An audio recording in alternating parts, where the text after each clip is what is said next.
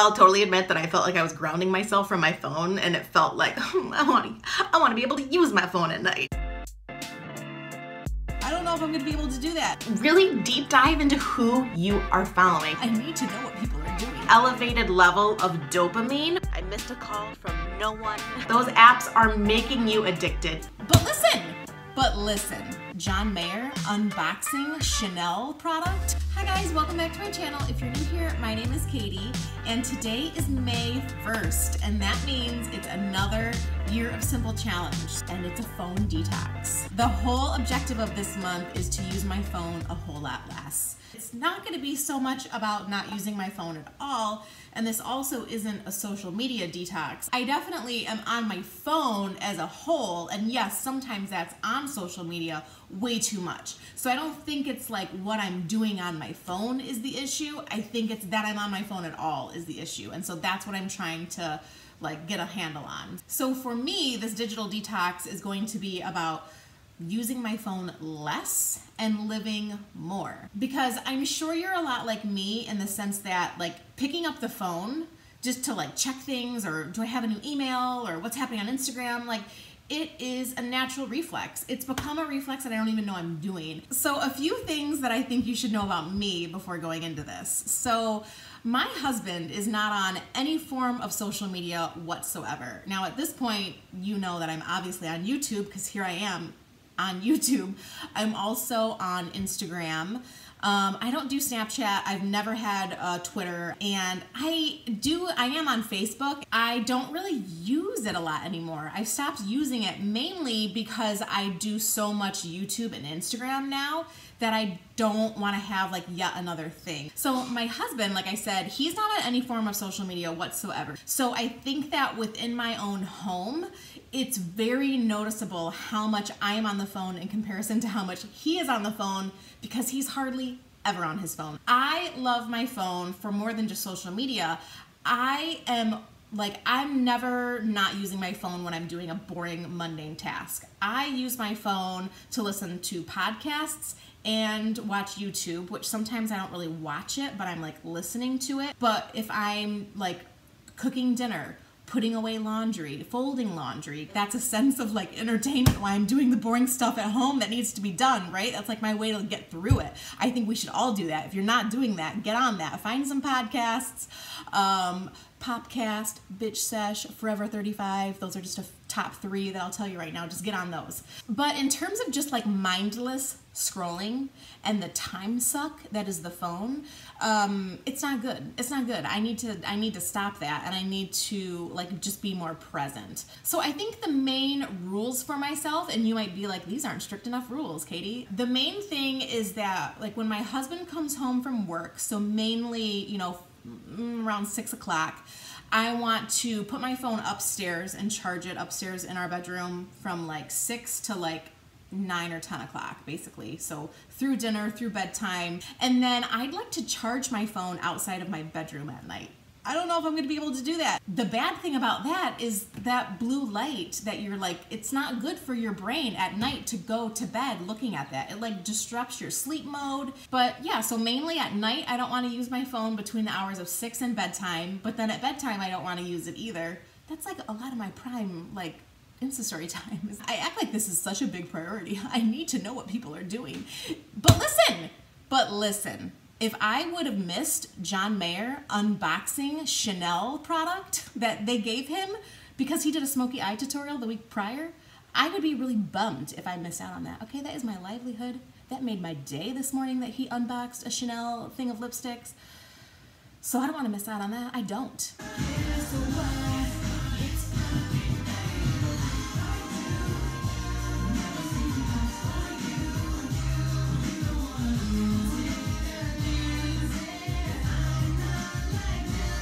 Just wanted to report that I'm about to go into Trader Joe's, and I'm going to leave my phone in the car. So I've got a Post-it with what I need to buy, and I'm not going to listen to a podcast. I'm not going to be on my phone if there's a line, although it's early morning, so I won't really be in line, which is my whole reason to go to Trader Joe's in the morning.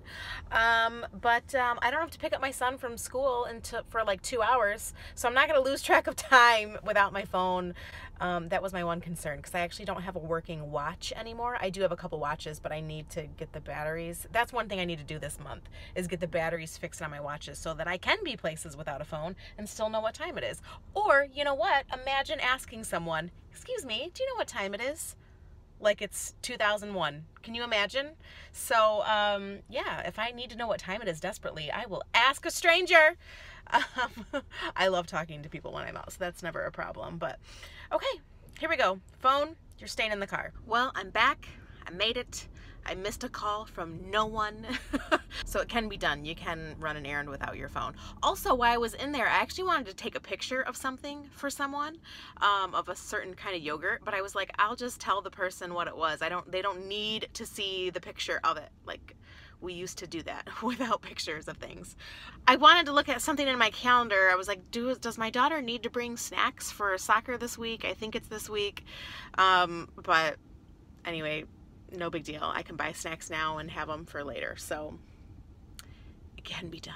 So June has begun, and I've made it to the end of my phone detox. Now, before I go into how the phone detox affected me, I wanted to share with you some things that I'd sort of read and researched along the way about phone usage and what it can do to our brain and overall our productivity levels. So the one sort of shocking statistic is that the average person checks their phone from 50 to 300 times a day. So the process of using our phone and everything that we get sort of as like a reward system of like information or likes or follows or all of that type of stuff when you're using your phone and using social media and all of that, is that it's sending an elevated level of dopamine, which is an addictive quality and can be as addicting as using crack cocaine, sending dopamine to your brain, which is addicting. And also a lot of those apps that we use on our phone, like Instagram and Facebook and Snapchat, are developed to make you addicted to using them. It's how it works. It's how like we all want likes on our photos or comments or reposting or all of that stuff. Those apps are making you addicted. They're making you want to check back in, and hence checking your phone up to 300 times a day. That's madness. The other thing that research shows is that when you're checking your phone, your level of cortisol in your brain elevates, which is a stress hormone. And so that's what makes a lot of people feel anxiety or feel stress. And I came across an interesting quote recently that I think I saw on like a minimalist Instagram account that said, "You'll never reach the end of the internet, so stop trying," which I thought was really great, because sometimes you're on your phone and you're on Instagram or you're on Facebook or whatever, or just online or shopping or whatever you're doing, looking up information. You're never going to reach the end of it. It's fine. You can put your phone down. You're never going to reach the end of the friggin' internet. Something that I also saw from Mel Robbins on her Instagram was that she posted that it can take you 23 minutes to get back on track if you were focusing on a task and you did something like check your phone or do something else. It can take you 23 minutes to get back on track on the task that you're originally doing. That, at the end of the day, can be a lot of lost time either at work or around your home or whatever you're doing. And I have certainly found that that's true even just at home. All of a sudden, I will, as an instinct, look at my phone, and then 30 minutes goes by and I'm like, what happened? I had stuff to do. What just happened? And one of the things I wanted to do was unfollow a lot of people on Instagram. And that is something that I did. I think at one point I followed over 2,000 people, and my goal has been to maintain an under 1,000 like follower limit or something or whatever. So I'm following under 1,000 people, which I feel is a really good limit. I unfollowed a lot of people during one day, but then it sort of took on like the rest of the month as I would go through my feed and I would see things come up and I'm like, who is this person? And then I'm like, I don't even like this person's content, or this person is not inspirational to me at all. I would just unfollow like as I would see things pop up in my feed. So the interesting thing was that like right after I did that, I saw a quote on Instagram, shockingly, that said, sometimes the best way to grow is to subtract. And I thought that this was true in a lot of different ways, and this really sort of speaks to my whole year of Simple that I've been doing overall, because I could say that about my declutter month that I did, oh my gosh, or like my no buy, that, you know, taking away items from my closet has helped me better utilize my closet and helped me see what I love that much more. So it's helped me in terms of that, but if I want to take it specifically to Instagram and how many people I follow, I feel like you're really able to see and consume the information from people whom you want to if you are following less people. What I've also noticed is that I hear people on Instagram talk a lot about like their insecurities, or that like the comparison game, or that people are always portraying this perfect life on Instagram and it makes people feel not great about their own life, or that they're not living up to something that they should be. My suggestion to you, if you're feeling that way, is really go in and take a really deep dive into who you're following, because who you follow should be like people that inspire you, people that give you great ideas, people that motivate you, people that you love the way they dress, and not that it's some crazy ass aspirational expensive bullshit that you're never gonna actually wear. Like, get inspired by people that wear things in the same price point as you. Like, unfollow people that you feel like only carry designer fucking handbags. Really deep dive into who you are following, and I will tell you that that will make a really big difference in what you're seeing. Okay, so what did I learn overall from my phone detox? Certainly I learned that using my phone is such an instinct that I don't even realize I'm doing, and that if my phone is near me, I will want to check it. It's just as simple as that. If my phone is near me, my brain is somehow connected to my phone.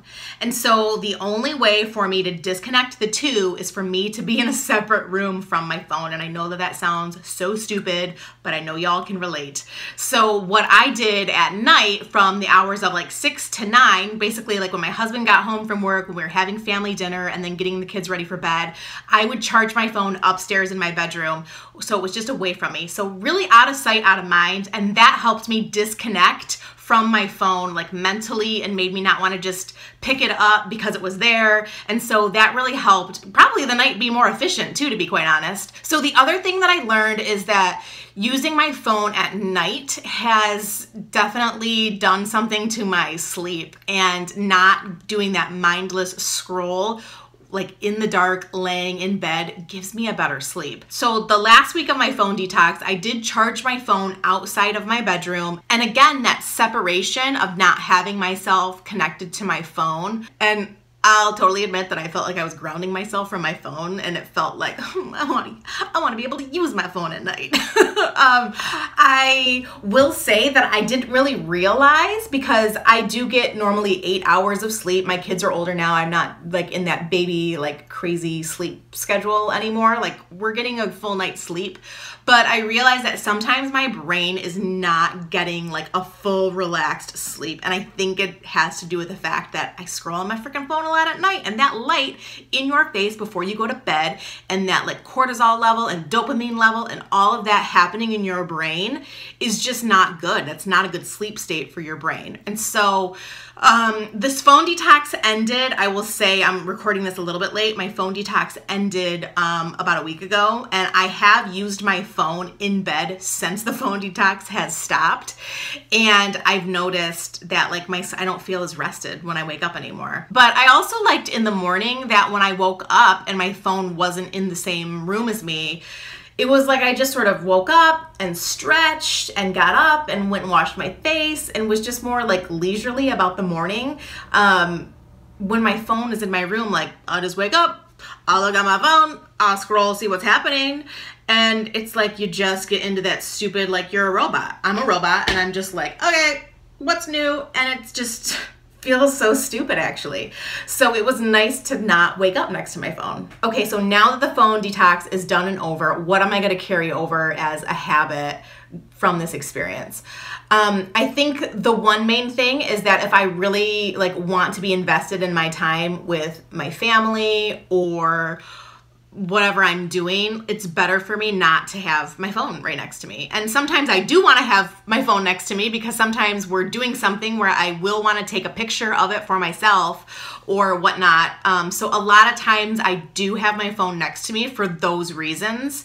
Family photos of like adventures and things that we do are like always going to be the most important thing to me, to be honest. But you know, if we're just like playing outside at home or watching a movie or doing something like that, I don't need to have my phone right next to me, and I can feel fine not having my phone attached to me, and that's a good feeling.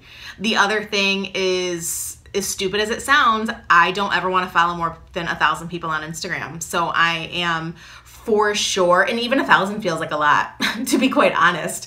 But when I went through like individually, there's people you know, there's people that like you don't know but are in your community and you want to follow. And then there's like a certain amount of celebrity that you enjoy following and knowing what's going on. And then there's like inspirational, creative things too, and whatever your passion or hobby is, if that be fashion or travel or food or whatever that is. So I think when you like realistically break that down, 1,000 kind of does make sense, even though it seems like an overwhelming number. But as I said before, I feel like if you're someone who feels like FOMO, the fear of missing out, or you feel like you are in the comparison game of comparing yourself against other people and other people's lives and families and all of that stuff, or if you feel like you take on the anxiety or the frustrations of people voicing their political or religious beliefs or whatnot on Facebook, or you know, any of that, like unfollow those people. Just unfollow or mute or whatever. No one will ever know that you did it. I mean, the unfollow they might, but the mute they won't. So I'm telling you, you will feel so much better because you should be only consuming things that fill you up. So that's the biggest thing I can say. And I don't know if I said this in the beginning of the video, but fun fact, I was the last person I know to own a cell phone. And I can't even believe, looking back at it, that I lived in, at the time it was San Francisco when I got my first cell phone, but I can't even believe that I lived in the city and used to take a subway to work and all of that stuff, like with the only entertainment being a book. I was the last person to want a cell phone, and my husband and all of my friends at the time were so frustrated with me because I was going to someone's house in the city and I got lost and I had to stop off at a gas station, use a payphone with a quarter and say, where exactly is Cesar Chavez Boulevard or street or whatever it is? And they were like, you just need to get a damn cell phone already. And I was like, I don't want one. I don't want the distraction. I don't want to be found. I don't want it. So all these years later, I really took to that cell phone thing, didn't I? So yeah, so that was my phone detox month, and I feel like there were minor, small changes, but sometimes those small changes are the things that really add up and make a big difference overall. All right, guys, so I'm already well into June, which is my water month. So I'm gonna be drinking a lot of water, peeing a lot, going to the bathroom. It might just be a montage of me drinking and peeing. I don't know, we'll see. That is all for today. Thank you so much for watching. I will see you again in another video real soon. Bye.